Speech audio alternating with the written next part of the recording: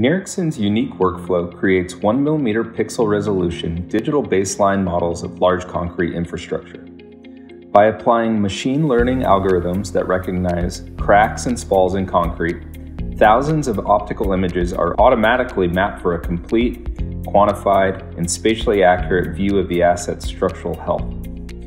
Defect layers can be visualized within the AUTOSPEX platform, complete with unique attributes that provide the dimensions of the defect, such as crack length and width, along with a unique ID for easy tracking.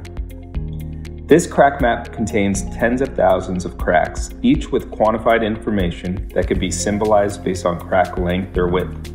In this case, the green cracks refer to widths between 0 and 3 millimeters, and yellow between 3 and 5 millimeters. Cracks and spalls can also be visualized using the spatial density layer, which displays the areas of lower and higher rates of defects for easier viewing and monitoring. The slide bar allows the user to set a threshold depending on the crack density of interest.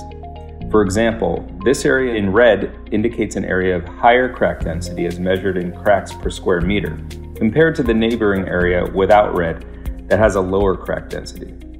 Other important superficial features are mapped as well, including efflorescence and vegetation, both of which can be important indicators of seepage or areas that require maintenance in the near future.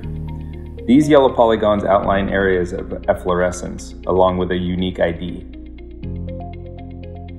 These purple polygons outline areas of vegetation growth.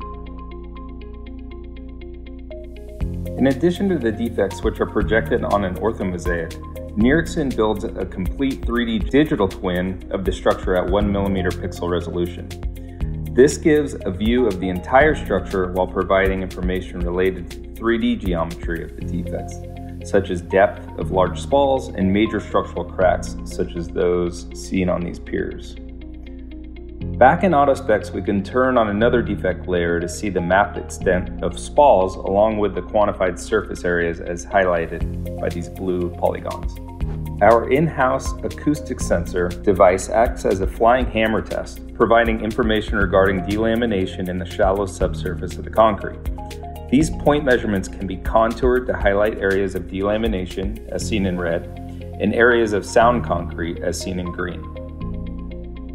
Thermal data provides unique insight regarding areas of temperature contrast, such as seepage spots and pockets of air behind the surface that cools at a different rate, and may be indicative of delamination. A thermal map for an entire gravity dam is seen here.